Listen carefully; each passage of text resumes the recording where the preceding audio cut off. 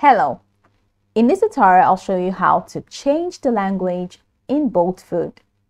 The first thing I'd like you to do is to launch a Bolt Food account, which of course I have done right here. Now, how do you create an account on Bolt Food? The first thing that you need to do is to launch in the browser of your choice and locate the search bar. In the search bar of your browser, type boltfood.com. That's going to take you to the official website for Bolt Food.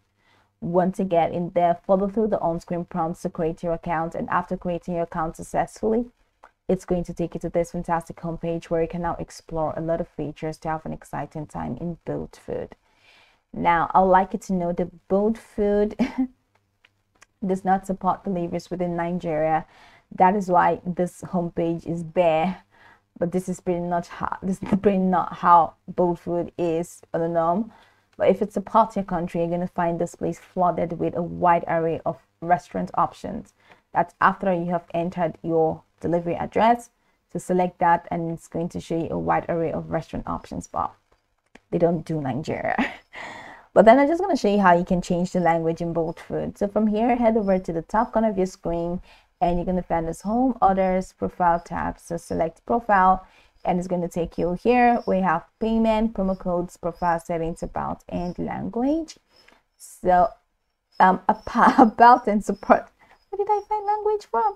So go ahead and click on settings, and once you click on settings, you're going to find this language and communication preferences. So click on language, and here you have a wide array of language staring at you in the face.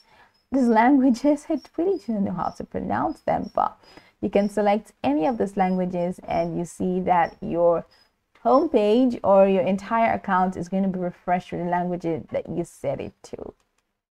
So let's see, set it to this. Oh my god, just gonna find my way. Okay, so as you can see, everything has changed to this language. I don't know if it's EST now or ST, but everything has changed. So I'm just going to set it to English because, heck, I do not understand that language. So you can see I've changed it back to English, and everything has been reset to English.